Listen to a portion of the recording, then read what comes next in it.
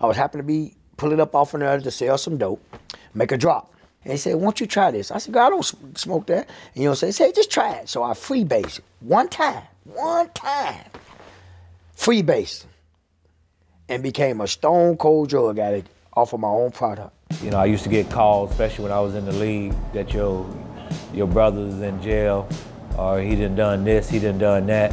It was tough to deal with because I knew the struggles that he was going through and what he was dealing with was the cause of him acting out like that. Even though he would be gone 2-3 days, week, anytime he come back, it's always push to change. It's always push, you need to stop, you need to change. It was 1:15 in the morning, I'll never forget it.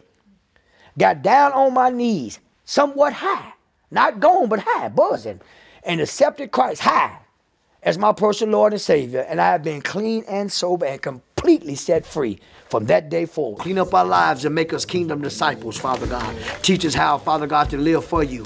One thing that I've learned, that a Christian will talk Christ, but a disciple will walk Christ. So many pastors are leaving the ministry. Thousands a year are leaving the ministry because it wasn't what they, quote, thought it would be. It's not about the glitz and the glamour and the cameras and lights and sound systems. It's about hard work and working with people that aren't always easy to work with.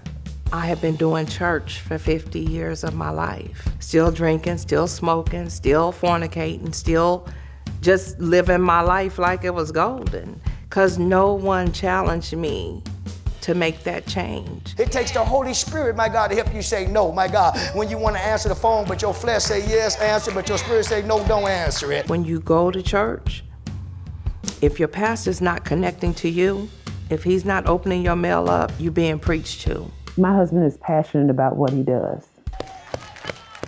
Somebody give God some glory! My God! And sometimes that can leave a very isolated place, a place of loneliness. Because where does a pastor's wife go when she's hurting? Tell them how things are going, and they may not be going right. I tend to get out of balance sometimes, where I do ministry, and I neglect my marriage. People are people. Sometimes we remove pastors from being people. We are people.